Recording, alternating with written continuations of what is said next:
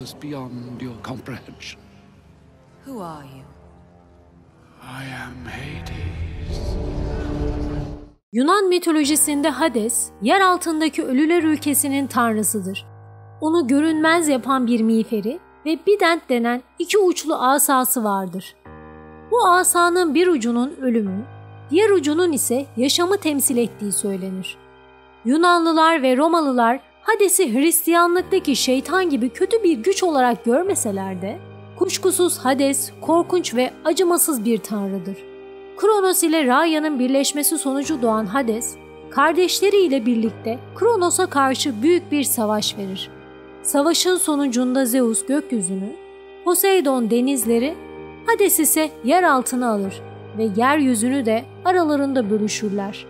Ölen tüm insanlar Hades'in krallığına geldiği için bir diğer adı da çok misafiri olan anlamına gelen Polidekmon'dur. Romalılar ise yeraltı zenginlikleri ve değerli madenlerin sahibi olan Hades'e varlıklı anlamına gelen Plüton adını vermişlerdir. Görünmez anlamına gelen Hades adı hem Tanrı'nın kendisi hem de egemen olduğu ölüler ülkesi için kullanılır. Buraya gelen ruhlara Styx nehrine kadar tanrıların elçisi Hermes eşlik eder. Ruhlar Tartaros'a ulaştığında yakınları tarafından dilleri altına konulan parayı nehrin karşı kıyısına geçmek için kayıkçı Cheiron'a verirler. Styx nehrinin diğer tarafında ise 3 başlı köpek Kerberos bekçilik yapar. Kerberos'un görevi ölüler ülkesinden çıkmak isteyen ruhları ya da oraya girmek isteyen ölümlüleri engellemektir. Hades üstüne anlatılan en önemli efsane Demeter'in kızı Persephone'un kaçırmasıdır. Demeter ve Zeus'un kızı olan Persephone'u görür görmez aşık olan Hades, onu kaçırarak yeraltı ülkesine götürür.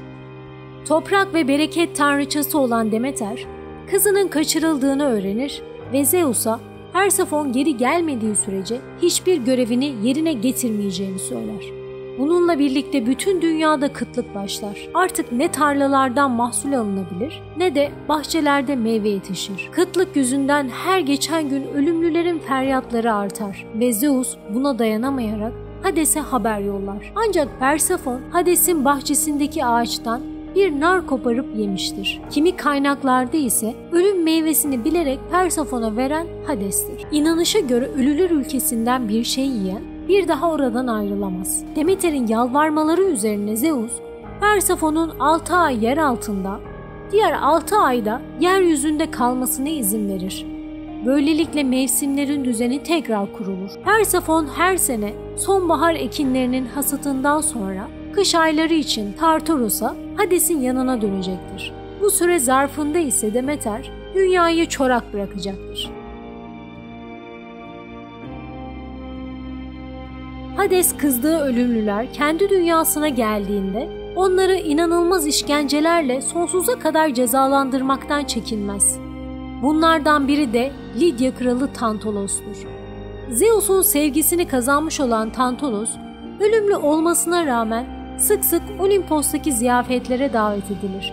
Ancak Tantalos bu ziyafetlerden birinde tanrılara karşı büyük bir suç işler ve cezası ise Hades tarafından verilir. Anlatılara göre Tantalos, serin ve duru suların beline kadar geldiği bir gölün içerisinde sonsuza kadar susuzluk ve açlığa mahkum edilir. Öyle ki bazen çenesine kadar gelen suyun içerisinde durduğu halde dudaklarını suya doğru götürdüğünde su aniden kaybolur ve göl bataklığa dönüşür. Omuzlarına kadar sarkan meyve dolu dalların ise göl sularından farkı yoktur. Ne zaman elini ağaca doğru uzatıp meyve koparmaya çalışsa bir rüzgar çıkar ve dalları Tantalos'un yetişemeyeceği kadar yükseğe kaldırır. Tantalos gibi tanrılara karşı büyük bir suç işleyen Sisyphos da Hades'in cezasına maruz kalır. Sisyphos'a verilen ceza çok ağır bir kayayı yüksek bir dağın zirvesine kadar yuvarlamaktır. Kayayı yukarı doğru yuvarlarken durup dinlenecek tek bir noktası dahi olmayan Sisyphos, zirveye varacakken taşıdığı kaya bir güç tarafından aşağı itilir.